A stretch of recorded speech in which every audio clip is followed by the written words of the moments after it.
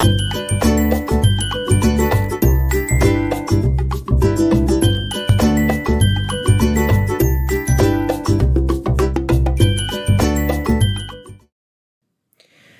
to another video in the Let's Learn Food Science series, and today we're going to be talking about project management in food manufacturing. And this is accompanying a course that I'm teaching in Niagara College's Culinary Innovation and Food Technology program.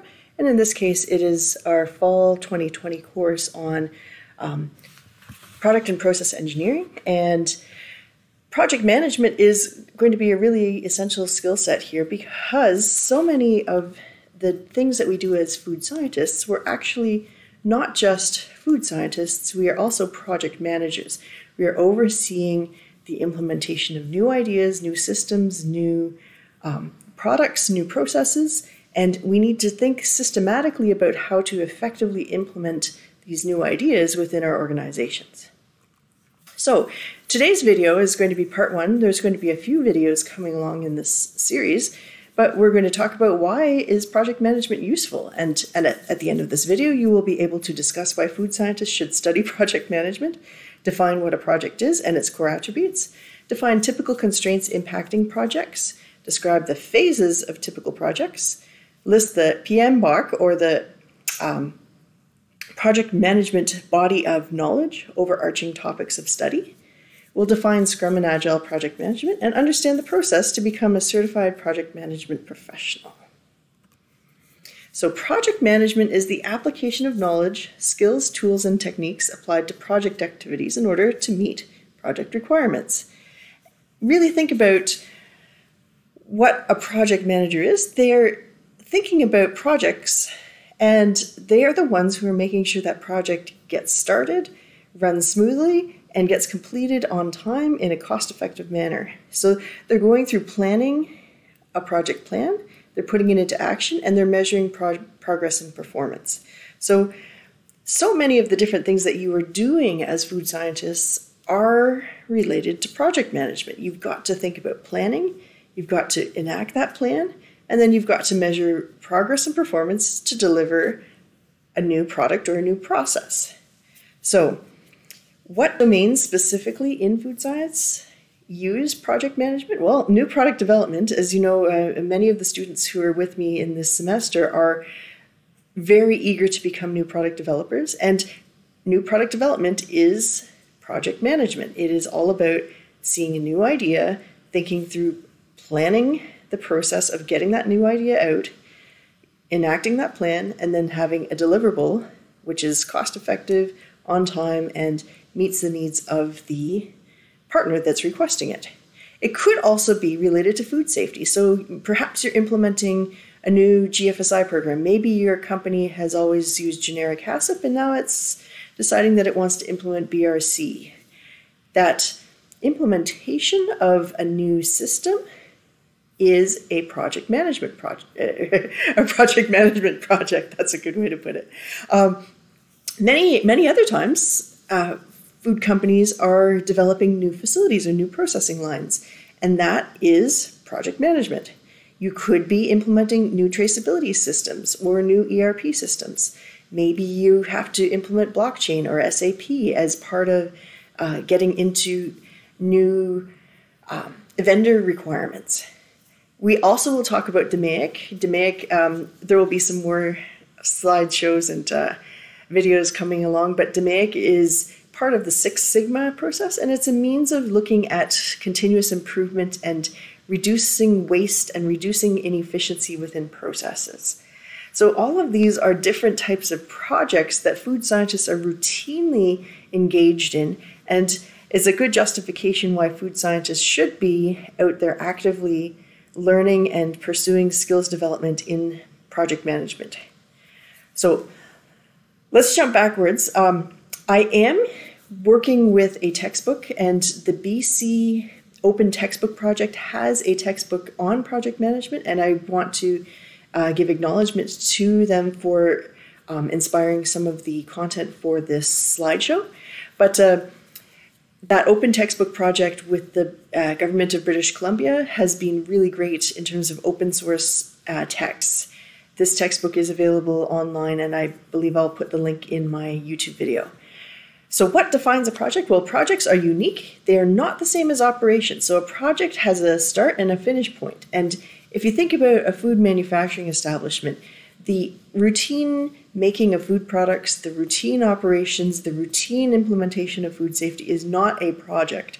That is operations. It's when you have something that's new and something that's distinct from that day-to-day routine. It could become, at a later point, part of the day-to-day routine, but in the beginning, it is a new concept and a new system that needs to be implemented. And that's one of the key things that defines that project.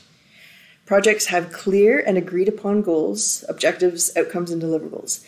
And that is important. That so many times I've worked with different teams, and one person will go off and do a bunch of stuff, but the rest of the group has not been appraised of what's going on. And in many cases, that individual who's gone off to do interesting things will have their work shut down because it's not clear or agreed upon.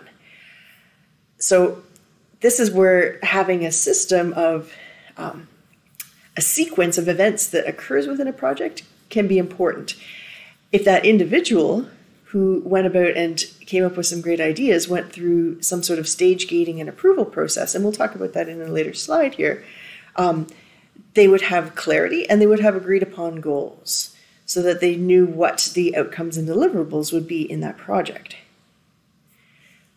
Last but not least, projects are completed when those goals are achieved or when the project is no longer determined to be viable. And in many projects, there is what's called a stage gating process where you go through different checks and balances as you're going along to say, are we progressing? Are we meeting the targets that we're after? And usually whoever's in that senior management or director's role will go along and say, yep, things are going well. We're really glad to see progress on this project. But there are times when projects need to stop. For example, with the global pandemic that's been occurring this past summer, many of the projects that I've been helping coach on, many of those projects, because of changes in market conditions, changes in human resources, changes in market dynamics and consumer dynamics, many of the projects that were initiated back in the winter before the global pandemic started were changed drastically, or in some cases determined to be no longer viable.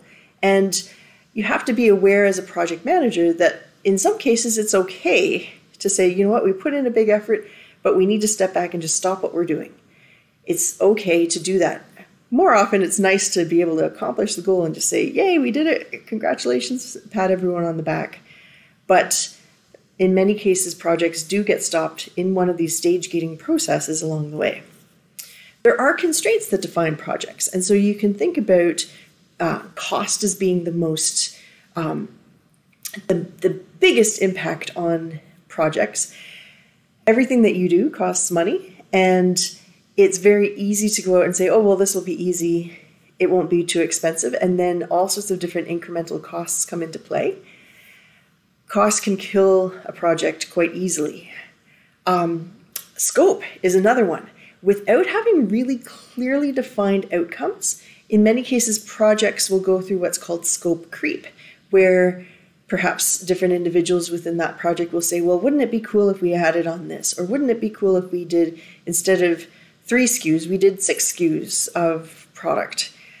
You can have all sorts of different scope creep within projects that can constrain or even kill a project because of it. Another one is quality. Now, as food scientists, we think of quality in a few different ways, but if you undermine cost too much, and if I use the term nickel and dime on costs, sometimes you end up with a subpar product. So I've seen projects where people will go and say, we want all natural, we want clean label, we want highly delicious product. But then as you go through more of the research and understand what's involved, you might realize that you may need to be including preservatives or some sort of processing technology to be able to achieve shelf life or the the capability of storing it under the conditions that your retailer wants. So it's really important to define exactly what the quality expectations are, but within the early implementation phase to be able to have the knowledge and wisdom to say what's feasible and not feasible. Another constraint is risk, and this could be a whole domain of study, and we will have some additional slideshows later on risk management within projects. But within any project, there are often unknown variables that are difficult to quantify on the front end. And so, for example, in product development, you could develop the most delicious product ever, but if consumers don't want to buy it, then that's the biggest risk out there. You could have a really great product and you could get it listed in the store shelves, but if that product is delisted in quick succession because something else that was even more innovative came out, that's another risk, and it's extremely difficult to quantify. In other things like food safety management and so on, well, those may seem like really clear risks. What's great is there's some really foundational science that can back you up on understanding how to manage and mitigate those risks. When we talk about resources, in many cases we're talking about equipment or facilities, or in some cases human resources are also a critical factor. I've worked on a variety of different projects where people come and say, oh man, I would really like to make this food product, and isn't this the coolest food product ever?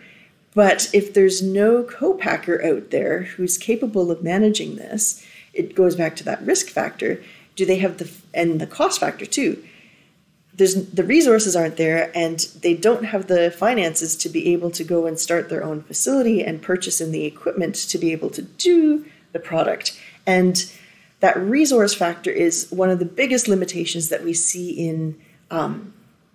in food science, because access to some of the high-tech equipment that is necessary to be able to do some of the best projects is extremely costly, and many of the innovators who want to be pushing boundaries don't have those resources available to them.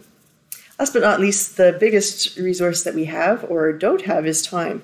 And in many cases, people who want projects done will come in and they say, we want it done yesterday. And it sounds like a bit of a joke, but there's truth behind it.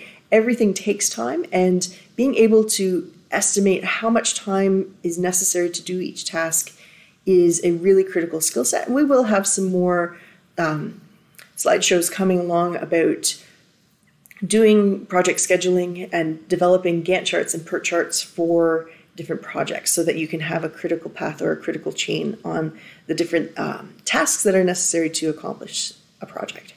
So who manages projects? They are typically leaders. They are leaders of a team, and team is in there with intent. Most projects have not just a single person. In many cases, there's an internal team of people who are all employed within the same group. They may be contractors if it's a project with a time-limiting aspect, or they may be employees assigned to work on a project within a larger internal group. In other cases, this person's a team leader because they are leading external people. So they may be needing to leverage against suppliers and their knowledge base, different subcontractors, different equipment vendors, different specialists who could be called in to do sub-consulting on a project. And so this person needs to have some really good interpersonal skills. Usually the leader of this team has a strong background, whether that's academic or through job experience within the area. And so food science, usually this is going to be someone who has some really foundational experience in food science, food product development, or food safety. That said, leaders of teams often aren't always the expert in the room. Oftentimes they are the leader who is going to negotiate with those experts and help those experts collaborate and get the best information out to serve the project. Usually the leader has really good background in standards and regulations and industry norms. And so usually it's not someone fresh out of school who is a project leader. That said, ironically, we've seen lots of graduates from the Niagara College program go out because food scientists with project management leadership skills are very rare fresh out of school. And so oftentimes they'll go and join small startup companies because of their really polyvalent skill set, and they will immediately start leading projects. And then they'll leverage against experts such as our friends over at the Research and Innovation Center, or they'll call up their professors and ask all sorts of advice as leveraging that expertise. But you'll be dealing with people from all sorts of backgrounds, and leading projects can be a lot of fun. I've had the chance to lead some projects internationally, and thinking about the cultural dimensions of project leadership and how different experts work together in teams. There's a whole field of study, and those of you who are following along with the textbook as well, there's a whole section on cultural dynamics in the text. So within projects, there are different phases. And obviously, first off, there's an initiation phase. This is where you are starting with some scoping and ideation. You're generating ideas, and you're doing some feasibility and justification. Those of you who are in the Culinary Innovation Program will see some parallels between our innovation class, where we do a lot of feasibility justification work with SWOTs and DFEI matrices and blue ocean mapping. But this is where you're going through and really thinking about what you want to do and defining out in a clear way what the outcomes and deliverables are going to be. From there, you're going to build out a team and decide who those core team members are and who some of the consults may be that you need to make your project successful. And then you'll get some stage gate approval to go on to the next phase. Usually that's from some senior manager, possibly the owner of the company. But they're the ones who are going to say, okay, your project initial plan makes sense. We'll release some resources so that you can go on to the next phase. So the next phase is going to be planning. You're going to start really going to some granular level of detail how you're going to get to those objectives. In the initiation phase, you are looking at really high level. What do you want to achieve? But now you're starting to go into the minor details. What are the individual steps and tasks that are needed? What are the resources that are going to be required to do this? Do you need equipment? Do you need people? Do you need cash? What are the labor requirements? You've got to define that all out.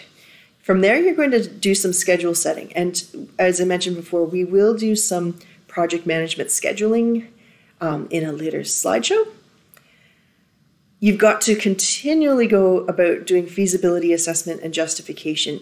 Sometimes at the higher level, you'll go through and say, yeah, this sounds great. Everything's in there. But then the moment that you go in and start doing some scheduling, you'll realize, oh, wait a second. The equipment that we knew was available actually is booked up until November. and meanwhile, you may have made some commitments to say, wait a second, we'll have this project to you by the end of October. This is where that feasibility and justification needs to be continually cycled through. You've got to be able to go back and say, wait a second, here's what we said we were going to deliver, and here's what we can actually deliver, and go back and justify what's going on. You're also going to start doing some risk assessment, both financial, food safety, feasibility, and so on. You will start also identifying what are your quality control measures. And again, those of you who are in the Culinary Innovation Program, you're taking a quality control program right now, but this is not the same as food quality control. This is where you are setting up checks and balances along the route of this project to say, are we progressing the way we anticipate? And if we are not progressing the way we anticipate, how can we quickly put in some sort of corrective measure to get back on track? And so it may be saying, have we met these targets in terms of deliverables? Do we have a prototype ready by the end of September? Do we have all of our ingredient suppliers lined up with contract prices set? These could be appropriate quality control measures that become those stage gate processes, as well as the benchmarks to say we're on target for our progress, or we need to modify and subordinate resources to a constraint so that we can get back on time.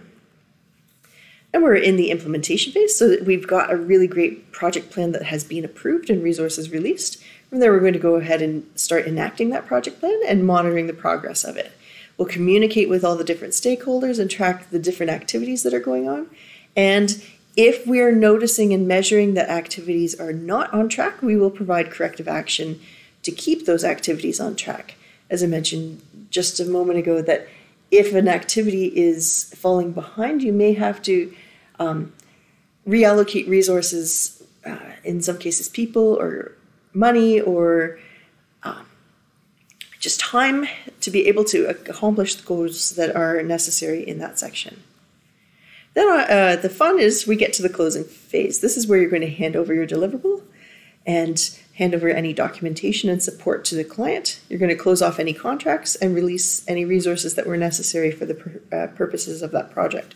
Oftentimes those resources are people, but it could be equipment, it could be, usually it's equipment and people that you're in the process of releasing. Big one is evaluating and sharing your experience within your team to make sure that things that were working well are acknowledged and repeated, and things that didn't work well are going to be given some attention to find corrective opportunities. So moving into the second section of this slideshow, there is what's called the project management body of knowledge, and there are a whole lot of different resources available to you on the internet and through some of the textbooks that I've provided for the people in the organized class. But PMBOK, or Project Management Body of Knowledge, is a very systematic approach to thinking about the skill sets necessary to manage projects. So you've got integration. This is collective movement of all the different parts of a project.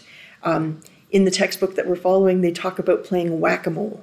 That's a carnival game where a little rodent pops his head out of a board, and you're supposed to bop the rodent on the head. And you never know where the rodent's going to stick his head out of the game. That's sort of like project management, that there's always going to be a problem sticking out of a different section, and you've got to be able to move with a collective system in that project as the project manager. You've got to be able to think about scope of a project and break down all the tasks that are necessary to accomplish the project. You've got to be able to manage time and schedule, including understanding how to estimate how long it takes to do a task, and then develop that schedule from there. You've got to be able to do cost estimating and budgeting and resource planning. So you've got to be able to make some phone calls and understand the cost of goods, the cost of services, and be able to add it all up into a big package to say, here's what we think this project is actually going to cost. You've got to know what quality means for your project. How can you ensure that deliverable is being delivered exactly as it's specified? There's a human resources piece. You've got to be able to find the right people with the right skills and build the right corporate or team culture to make your project manage. Communication is another one where you've got to be able to describe what's going on and communicate to all of the different stakeholders about the activities going on. Managing risks, so you've got to be able to identify and analyze it. You've got to be able to respond to it and control it. And so there's a continuum in the risk management piece.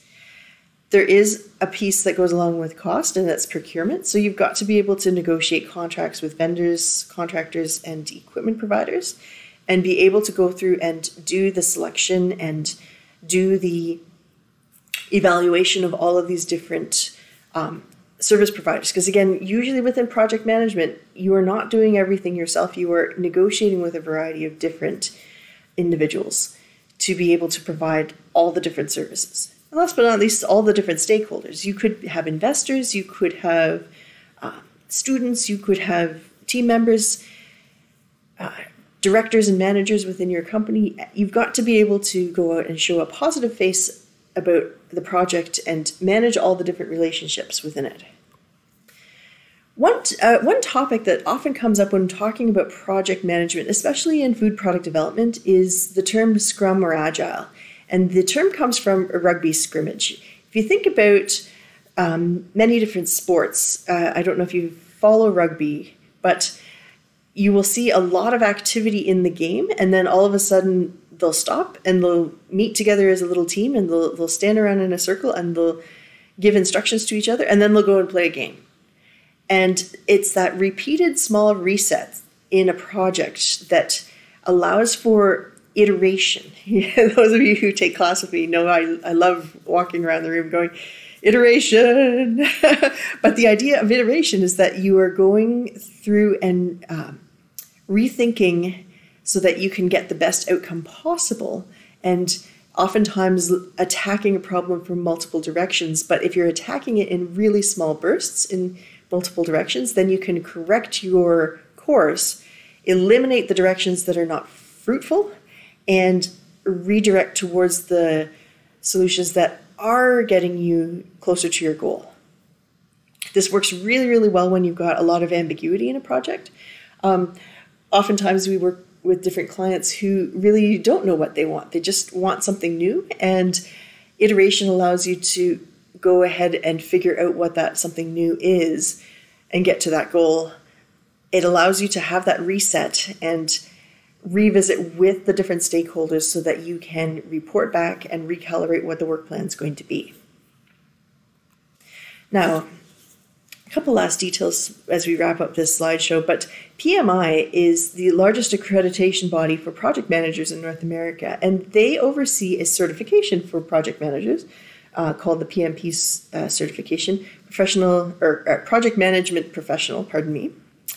And PMI provides a training platform and continuing education and standardization for project managers. And it's something worth thinking about as you progress in your career. If project management is something that you really are finding exciting, having a PMP certification can be a benefit to you in your career. So how do you get it? It's if you have a 4-year degree, you need to have 36 months or 3 calendar years leading projects, along with a minimum of 35 hours of project management education and training. Or you could have a high school diploma or an associate's degree, or a global equivalent. So an associate's degree is typically a 3-year post-secondary program, along with 60 months of project leadership and 35 hours of education and training. From there, you would study a wide variety of different resources. There are a lot of different training platforms online. You would pay the fee and you would sit the certification exam. And at that point, fingers crossed, you are successful. You would be able to use the PMP designation as part of your career search and part of your employment strategy. So something worth thinking about for the future. Those of you who are taking the course along with me at Niagara College, you would have the equivalent of an associate's degree, and so you would require 60 months or approximately 5 years leading projects.